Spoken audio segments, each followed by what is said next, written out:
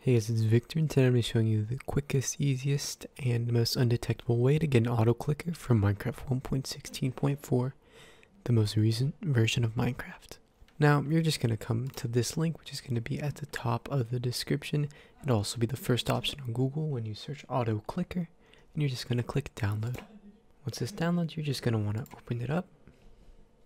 You can now close out of this. Once it's open, you're going to want to set this to whatever speed divided by 1,000 that you want it to be. So for example, if we're going to be wanting to do 10 CPS clicks per second, you would want it at 100 milliseconds. It is a little off, so you'd probably want to set it more like 70 for 10 CPS or 50 for 12 to 15 CPS, and which is probably what you want for Minecraft. Now you're going to open the hotkey setting and then click start stop and press whatever key you want your autoclicker to be on. Click OK, and make sure that you have all these options copied as well. Now we're going to go into Minecraft, and I'll be able to show you that it works. Now I'm on this Minecraft world, and if I press my button, F, you can see I continuously hit, and my mouse cannot hear it clicking.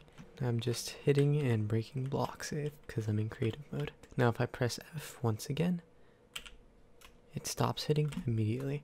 Now obviously you'll want to set this as a hotkey that you don't use for anything else. But yeah, if this helped you out and it worked for you, make sure to like and subscribe. Thank you for watching.